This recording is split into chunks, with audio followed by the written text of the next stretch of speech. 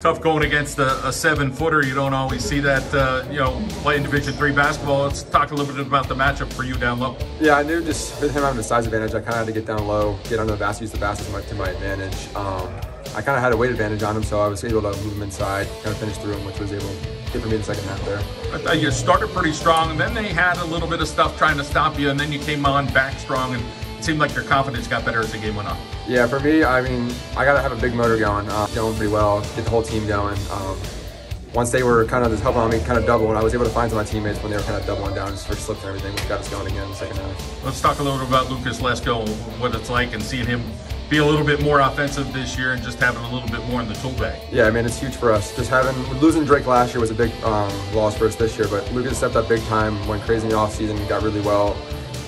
It's huge for us. He brings an inside game and outside game and just helps me a lot, just freeing me up. The guards played large in the second half, played tall, Argento, guys like Zaborski, Merrifield. I mean, they finished at the basket against some of those trees. Yeah, I mean, for us, we got to pride ourselves in finishing at the rim. A lot of our guys aren't the biggest guys, but we're pretty strong inside. Today was a big stepping stone for us. Last year we kind of struggled in the late game situations, and today was a big win for us going forward. All right, like seeing you play with the Nets. Good job. Thank you.